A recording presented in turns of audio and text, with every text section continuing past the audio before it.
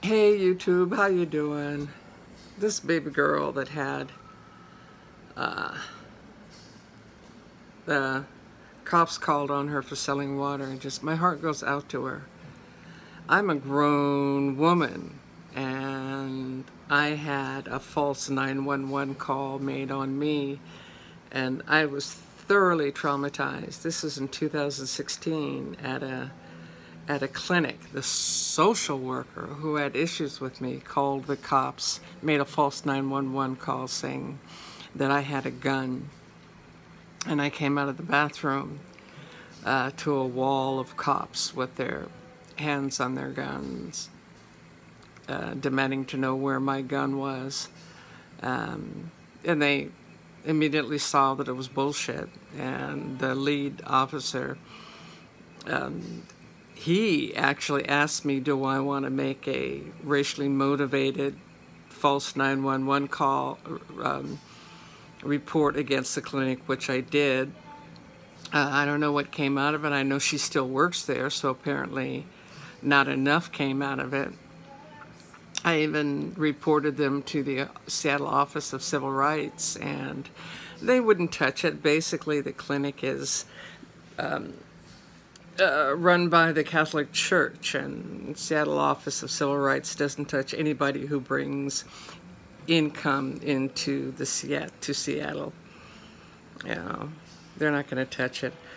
But this baby girl, and I just can imagine what she's going through. This is going to affect her for the rest of her life. I know it's affected me, and I'm an adult. Now I'm dealing with catastrophic health issues, and I'm having a really hard time. I don't trust anybody in the medical community much, especially white women, and in Seattle, all the services are pretty much run by white women. I'm poor. I can't afford a therapist, and especially a black therapist. There are no black therapists in the Medicare mental health system. I can't afford an attorney to get the funds to get a therapist to work through this PTSD, basically. White women, you need to put this shit in check. This is straight up white supremacy.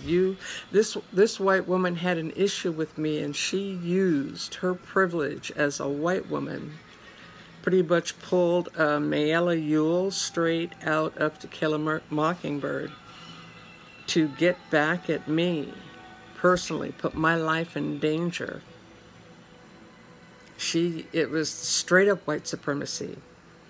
And you white women are using this and then expect us to support you in the women's movement? I don't think so. No.